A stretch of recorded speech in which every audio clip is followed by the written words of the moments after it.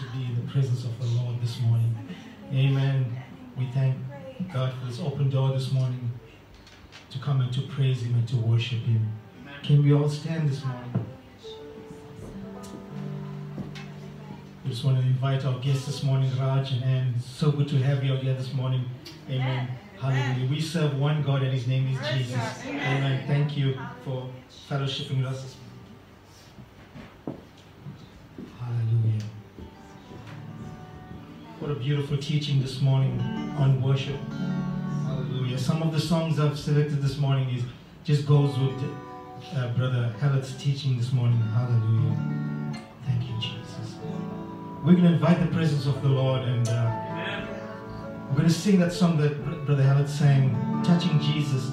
That's all that matters. Hallelujah. Touching Jesus is all that matters.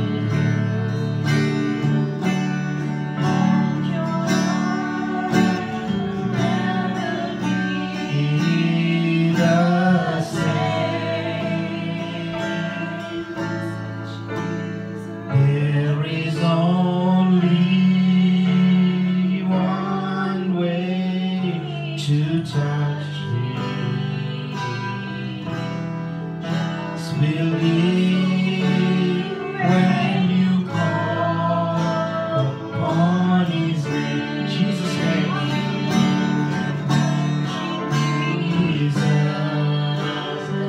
Jesus is all that matters.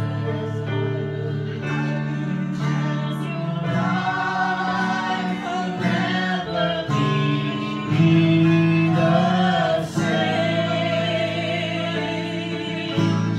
There is only one way to touch Him. Just believe when you call upon His name. Thank you, Jesus.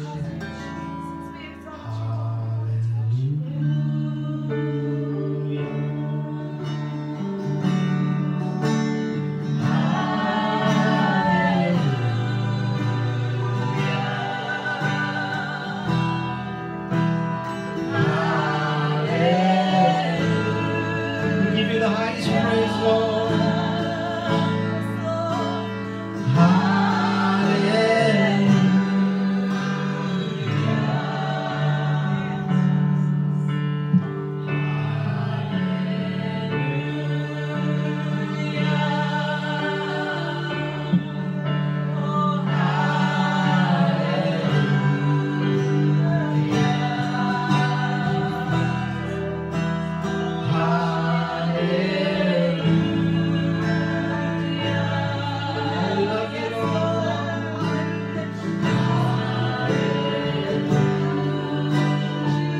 Won't you thank Him this morning? Thank you, Jesus. Thank you, Jesus.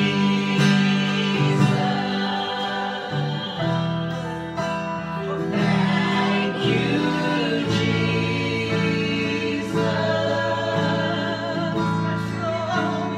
Thank you, Jesus. Oh, let's hear the harmonies this morning. Lord, I love you. Lord, I love you. Lord, I love you. Lord, I love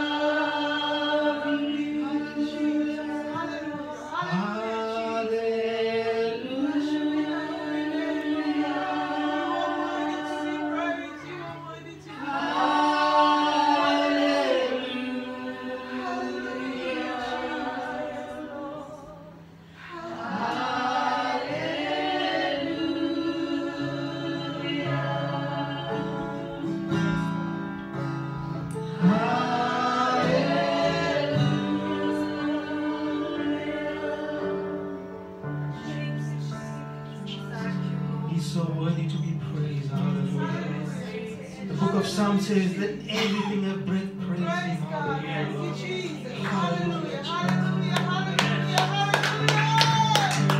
Praise you, Jesus. You are worthy. You are worthy.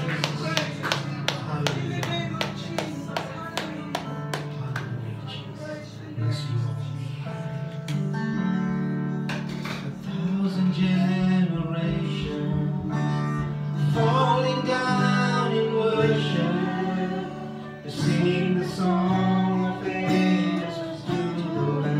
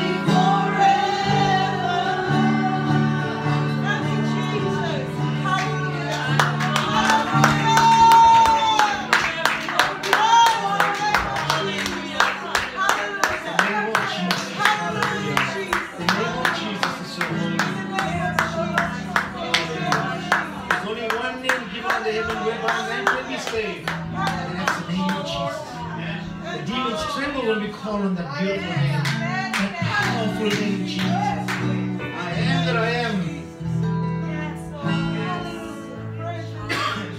Thank you for the cross.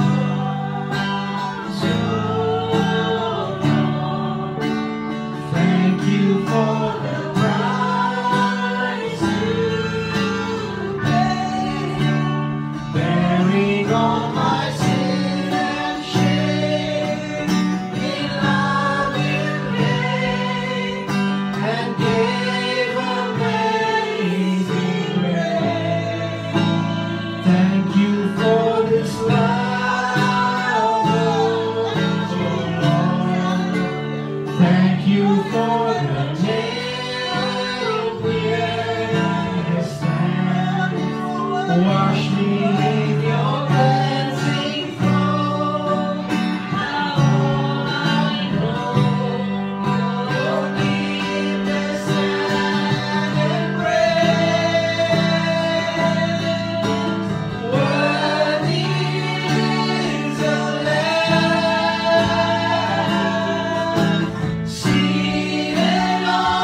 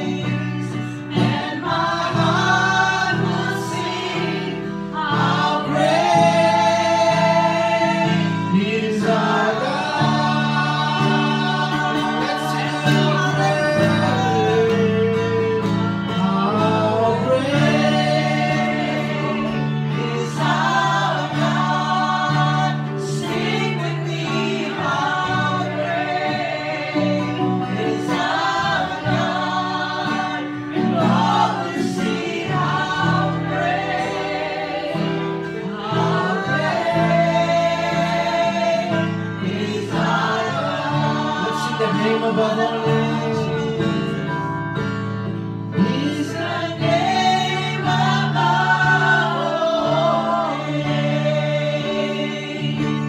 You are great.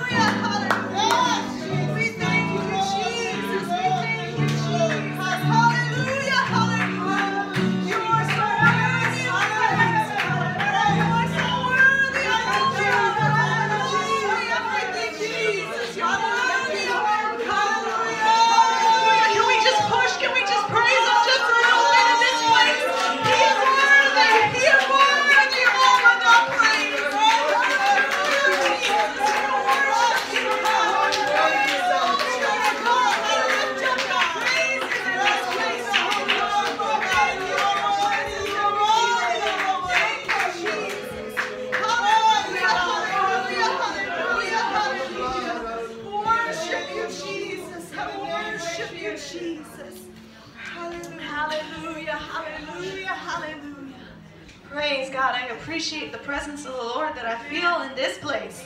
Amen. I love it. When we worship Him, and when we worship Him, the praises go up, the blessings come down. Praise God. Hallelujah. Amen. Amen. If you want to turn in your Bibles with me, we're going to turn to Ezekiel chapter 3, verses 4 to 9. Ezekiel chapter 3, verses 4 to 9. And as Brother Clay has already said, it's very good to have our friends from London here. Well, they're friends now, Sister Annie and Brother Raj. Praise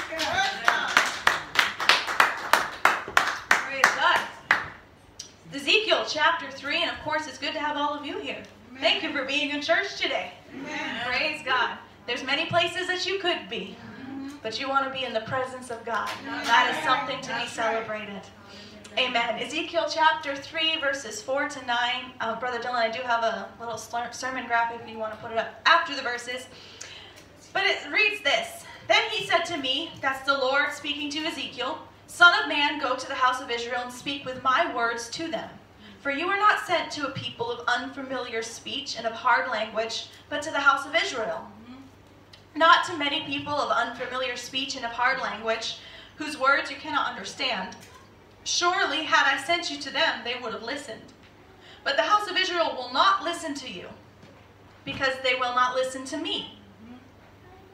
For all the house of Israel are impudent and hard-hearted. Behold, this is what he told Ezekiel, I have made your face strong against their faces, and your forehead strong against their foreheads, like adamant stone. Like a diamond, okay? That's what that's talking about there. Like diamond, harder than flint, I have made your forehead. Do not be afraid of them, nor be dismayed at their looks, though they are a rebellious house. So, this morning, on a couple days before Valentine's Day, you know, we could be talking about love, but, you know, if you really want to connect it, we're going to talk about diamonds. All right? Diamond determination, or the determination of a diamond. Praise God. Let's pray one more time. Lord, we thank you, Jesus, for your word. We thank you for how you're going to speak to us, Lord. I just pray that you would anoint my mouth, God, and anoint each one of our ears, Lord Jesus, to hear and to receive, Lord, and make this commitment in our hearts, Lord, that you want us to make today. And we will give you all the praise and all the glory for everything that you do. In Jesus' name. Amen. So I'll get to there in just a second, but how many of you would admit, you can be seated, how many of you would admit that you can be stubborn? Yeah, there's some hands. You can admit that you're a little bit stubborn. Now, don't look at the family members now. Let's not point fingers. Just raise your own hand. I can admit that. I can be stubborn. And I believe it runs in my family. I know Brother Dylan may have his own stories, but from his side, but in my family, I'd say it runs in the family. And there's so many stories that I could tell you about stubbornness and where it's landed us, but I think it's really well demonstrated in a simple household chore of laundry. Now, who likes to do laundry?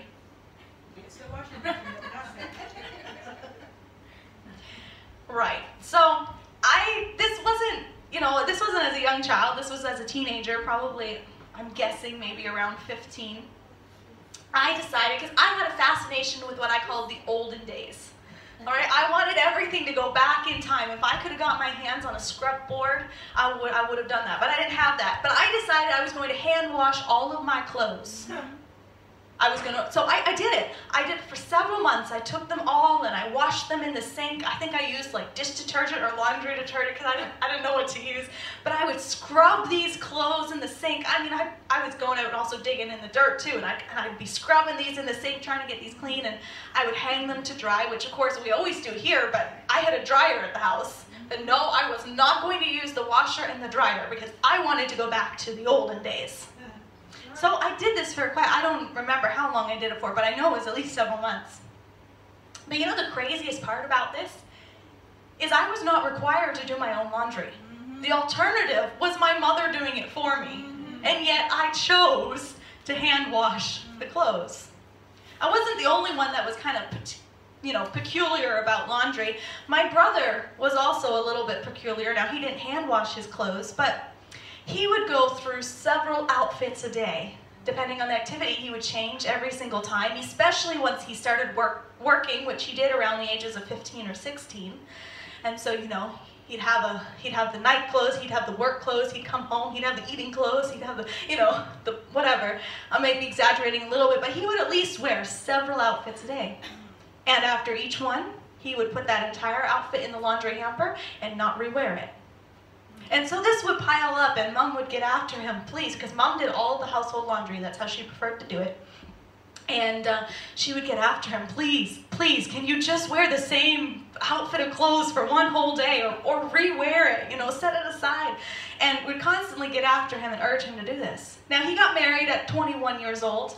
And now, of course, it was bestowed upon his wife now that she was going to do the laundry, and he kept doing the exact same thing. So she would get after him, please, please, can you please wear less clothes, or wear less changes of clothes? And it was a bit of a bone of contention. So finally, she gave him an ultimatum. Either you stop wearing so many clothes in one day, or you do all the laundry. He said, not a problem. I will do all the laundry.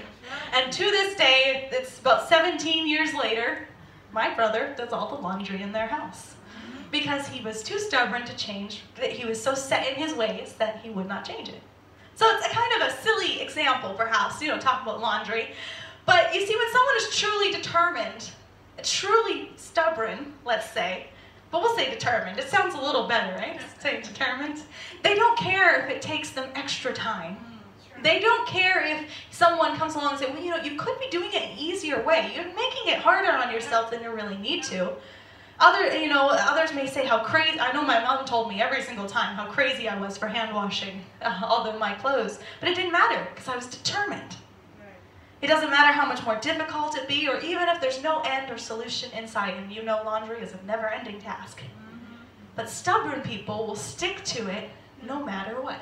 That's what it means to be stubborn. I'm doing it this way, and I am not changing. Amen. Now, let me bring you back to Ezekiel. Okay, how in the world are we going to connect laundry and Ezekiel? Ezekiel was the son of a priest and a prophet who ministered to Judah during a crazy time in their history, before and even after they went into Babylonian captivity. And he ministered to a very stubborn people. The Word of God says that. Ezekiel 2:4, the Lord said they are obstinate and stubborn children. That was the people of Israel, and they were. Because God sent them prophet after prophet to warn them, turn from your wicked ways. Turn and worship the one true God.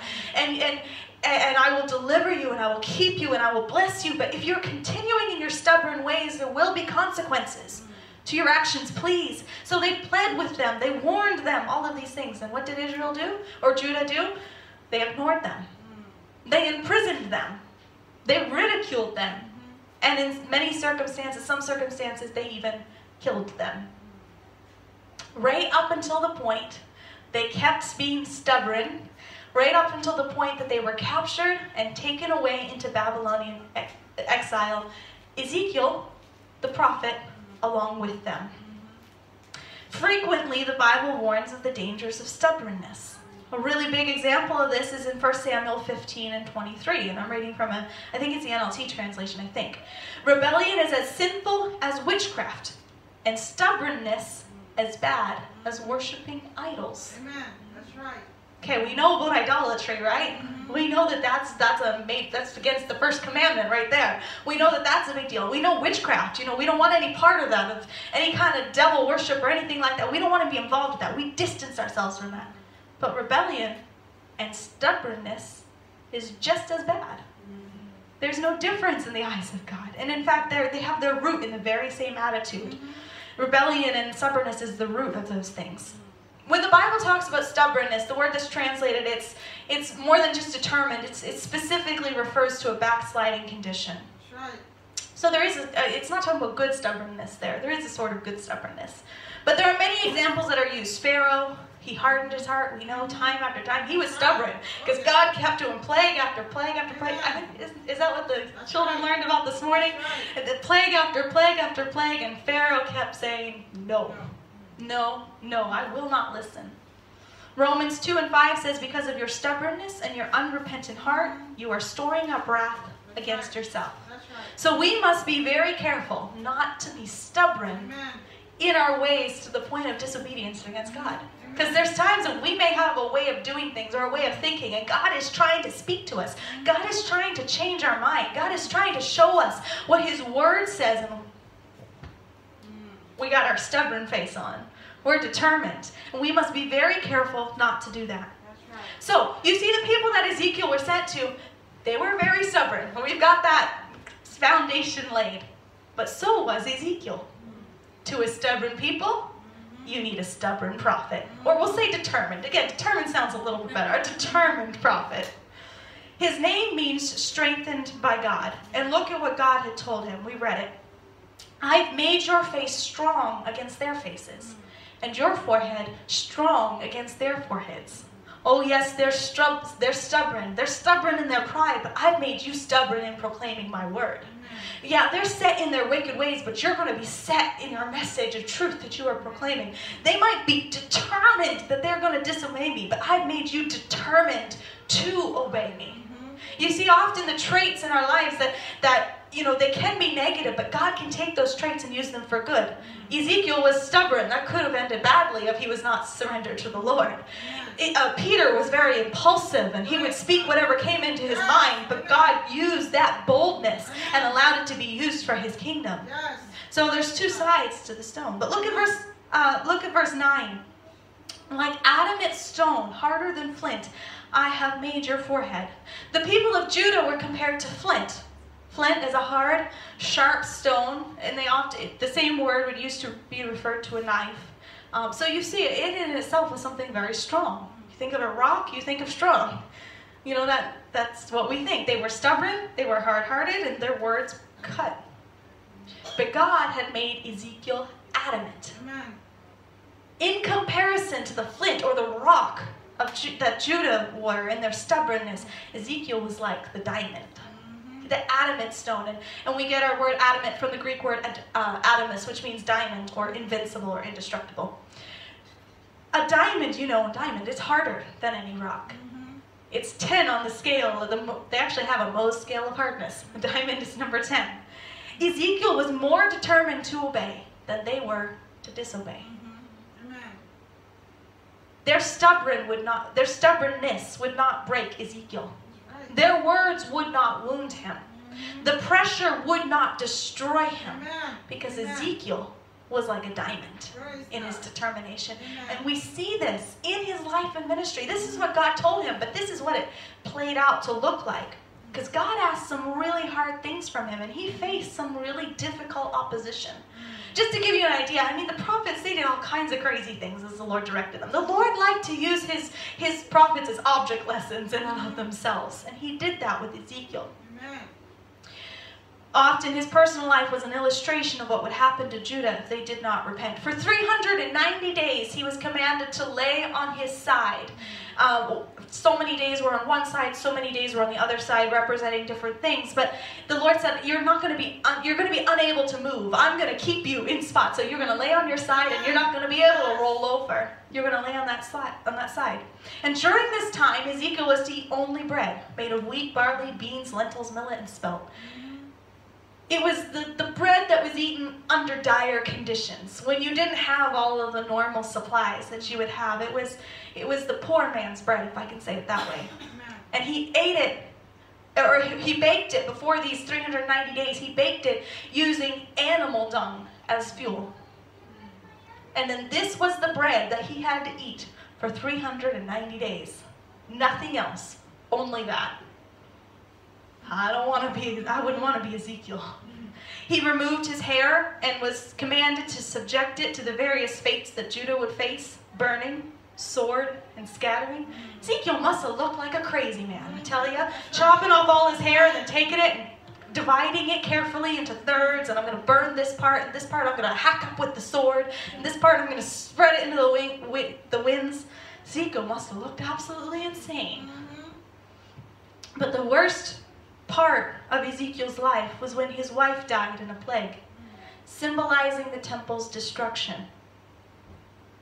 And Ezekiel was not allowed to mourn. Some of you know what loss is like, and you know what a weight that is, but Ezekiel, he wasn't allowed to show it at all. He wasn't allowed to shed a tear. He wasn't allowed to put on the mourning clothes. He wasn't allowed to hold a funeral, so to speak. He had to go about his normal, everyday routine to exemplify to the people how they would not be able to console each other once God's judgment fell. And he did this out of obedience to the word of the Lord, and so that his people might see. Ezekiel did not have it easy. That's right. Amen. But I tell you what, Ezekiel had to be determined to stick through it all and continue proclaiming God's word. Continue being faithful when, despite all of this, all the hardships and all the things that Ezekiel had went through, the people didn't even listen. I think that's the worst part about it. He did all these things. He sacrificed. He lived his life in complete and utter surrender to the Lord, even though the Lord asked him hard things and nobody even listened to him. It must have felt, I'm sure, like it was in vain. That's how I would feel. I did all this and nothing happened. They stubborned themselves right into captivity. But today's message is not about Judah's stubbornness. It's about Ezekiel's. Right. Because Ezekiel had his mind made up. If I can say it this way, they're going to be stubborn. I'm going to be more stubborn. I'm going to be more determined. I'm going to stick to this even if nobody else does. Even if I have to go through these hard trials, I'm going to stick to it. I'm going to be like the diamond. You know, Ezekiel was, like I said, he was told from the start that they would not listen. But as I reflect on this story, I do have to, take a moment and realize and mention that we have a better promise than Ezekiel does. Because Ezekiel told right off the bat, doesn't matter what you do, they're not going to listen. But we have a promise that I will pour out my spirit, says the Lord, on all people. Your sons and your daughters will prophesy. Your old men will dream dreams. Your young men will see visions. Even on my servants, both men and women, I will pour out my spirit in those days. You see, the gospel will be preached in every corner of the world. There will be a harvest. There is a harvest. There's a harvest in the city of Edinburgh. There is a work that God is doing in this last day. Sometimes we look and we can focus on the stubbornness of people, and there will be people that will hear and reject it. But can I say that God will have a people in this day and age and in this place? And God, there will be some that will come out of the stubbornness of their heart and accept the message of how God loves them and wants to save them. But will we let the opposition that we face discourage us? Because sometimes it's way too easy to focus on that. Or will we have Ezekiel's determination and say, I'm not going to let anything stop me from doing God's will. Amen. Nothing is going to stop me. I shall not be moved. Praise God. Amen. So how do you become determined like a diamond? How do you become more stubborn than a rock? Like I mentioned, diamonds are the hardest natural occurring substance. They are formed under extreme pressure and temperature. In fact, they are often used in various industries because of their incredible strength. You want to engrave on something, you use a diamond point for that. They're nearly indestructible. They're hard to break, crush, or damage. The only thing that can scratch a diamond is another diamond. There's maybe some messages and sermons in there, praise God. But we need this kind of strength and determination in our walk with God. That's right. See, the Lord had this kind of determination in his life. When he walked on this earth as Jesus Christ, and on his way to the cross, he said, I have set my face like flint. I'm stubborn like a rock. That's right. He would not be deterred. The devil came and offered him temptation. Well, if you do this, everyone will know that you are God. They will bow down and worship him if you'll just do this. Or if you'll bow down and worship me, I'll give you the kingdoms of the world. But no, he was determined. There were shortcuts offered because the people said, well, we're going to come and we'll make you king right here, right now. We'll crown you right now. And he had to walk away from those scenarios because he was determined. He knew where the Lord was. Well, he knew where he was going. And he knew what he had to do, what he had come to do, which was to die for our sins. He was not deterred when he suffered in the Garden of Gethsemane and he sweat great drops of sweat as though it were blood. And when they beat him and when they ridiculed him and when they put him on a cross. he was determined. That could not sway him. That could not turn him around. Charles Spurgeon said it like this in one of his messages: "My great object is to lead you to love him who so loved you that he set his face like a flint in his determination to save you. O ye redeemed ones, on whose behalf this strong resolve was made, ye who have been bought by the precious blood of this steadfast, resolute Redeemer, come and think a while of him, that your hearts may burn within you, and that your faces may be set like flints, to live and die for him who lived and died for you." We need a little bit of the determination that Jesus had, that Ezekiel had, that said, no matter what, I am going to fulfill God's will for my life. I am not going to be turned around by anyone or anything or whatever may come my way. I am determined to stand fast. And this is kind of the positive equivalent of stubbornness. You know, you see in the Bible, usually stubborn is bad, but you see words like hold fast or stand fast, that's the positive side of it. 1 Thessalonians 5:21 says, "Prove all things, hold fast to that which is good." 1 Thessalonians 2, or 2 Thessalonians, I believe, 2:15, "Therefore, brethren, stand fast and hold the traditions which you were taught, whether by word or by epistle." We need to be standing fast. We need to be determined, stubborn in our walk with God. Oh yes, others may be stubborn in their disobedience and in the ways of the world, but they're stubborn like rock. I'm stubborn like a diamond. No matter how stubborn, I am going to be more stubborn. We have a song that we like around here, Brother Pillay. It's Bambalela. And we know what that means because we sing the English version of it. Hold on to Jesus. And we sing that and we dance around, but you know what? The true test of whether we believe that song is not how much we dance to it, but whether we go home and we hold on.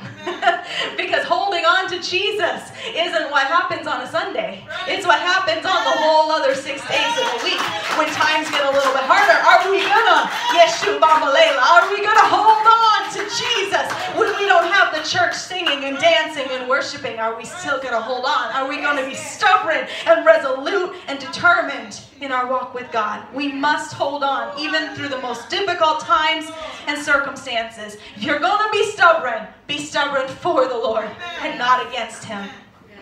Praise God. This year's this has kind of been going through my mind of the first message I preached this year, and kind of set it as a theme, being rooted. Tell you what, if you're going to be rooted in the house of God and the things of God, it's going to take some stubbornness. It's going to take some determination. It's going to take some commitment. You see, when I told you my laundry stories, a bit of a silly example that demonstrated me and my family's stubbornness over something silly, I said when someone is truly determined, they don't care how much extra time it takes. They don't care if someone offers them an easier way out. They don't care how crazy it might seem to those around them or might make them look. They don't care how much more difficult it might be, or even if there is no end or solution in sight. A determined person or a stubborn person will stick to it no matter what. If you can do that in your natural, because I know some of you, you're stubborn about some things in your life. I can say that because I'm the same. You know, there's some ways that you like it this way or no other way. That's right, man. If you can apply that to your walk with God, that is where it really matters. That is where we really need to be determined and to hold on to Jesus. If we can be like Ezekiel in the middle of a stubborn world, say, I'm going to be more stubborn in my walk with God than they are in their sin and wickedness. I'm going to stand as that lighthouse and that beacon no matter what. Can you stand with me? Is your mind made up this morning? Are you going to be stubborn or determined? Let's use the word determined. Determined like a diamond. It doesn't matter if no one listens. Doesn't matter if others think I'm crazy. Doesn't matter if I don't like it sometimes where God leads me. It doesn't matter if I stand out like a diamond among rocks. It doesn't matter if it is inconvenient. It doesn't matter if it requires more strength than I feel that I have, because God can strengthen you. It doesn't matter if it is uncomfortable. It doesn't matter what trial or difficulty I face. It doesn't matter what my emotions are telling me. It doesn't matter if no one else around me is giving it 100% and I feel like I am the only one. We need to have in our mind, I am going to be like a diamond. Is the world stubborn? I'll be more so. Is the devil determined to bring me down? I'm going to be more determined to stay the course. Is my circumstance seem stubborn? I'm going to be more stubborn because I'm going through it. No trial is going to bring me down. No devil's going to turn me around, and no world is going to dull my flame. I will be more determined than any of those things. So, let's come to the altar today and make that commitment. It needs to be 100% settled in your mind today. Not as an emotion, not as a thing, oh, I feel the presence of God, I'm going to be determined, but as a fact in your mind that no matter what happens, no matter what comes my way, Lord, I pray that you would give me that resolve down deep in my heart, that though the things around me and the people around me and the enemies I face are stubborn, I pray that the same could be said of me as was said of Ezekiel and was even said of Jesus, that I have set my face like a flint. I'm like a diamond in my determination. I'm going to be stubborn when it comes to the things of God. I'm going to be determined to walk this course and to fulfill the will of God in my life. If we could pray that, if we could make that commitment here today, Lord, I'm determined. Lord, no matter what, I'm not going to turn around. There's nothing that anybody can say. I'm not going to be offended. There's no trial that's going to tear me away from the house of God. I'm not going to run away from this, Lord. But Jesus, I am determined, Lord, that I am honored, Lord, and that I will do your will, Lord, and I will speak your word, Jesus, no matter what, Lord, no matter what it costs. Lord, no matter what it takes from me, Lord, no matter what I have to sacrifice, Lord, I'm in 100%, God. I am in 100%, Lord. There is no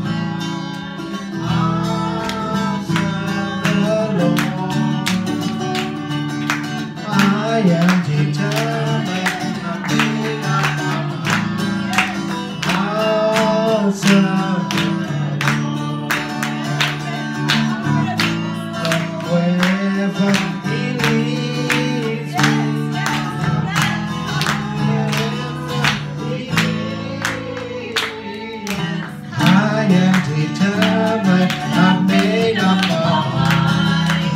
I'll serve the Lord.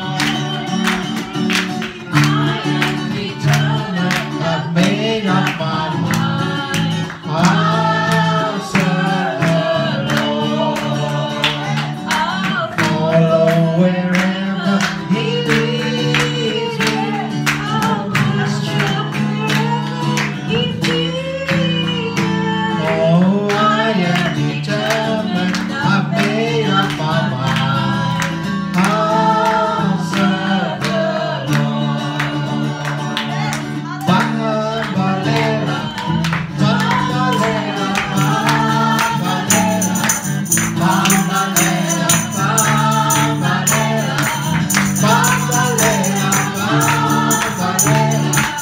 bambalera, bambalera, Jesus, bambalera, Jesus. Hold on, hold on to Jesus, hold on to Jesus, hold on to Jesus, hold on to Jesus, hold on to Jesus, hold on to Jesus, hold on to Jesus.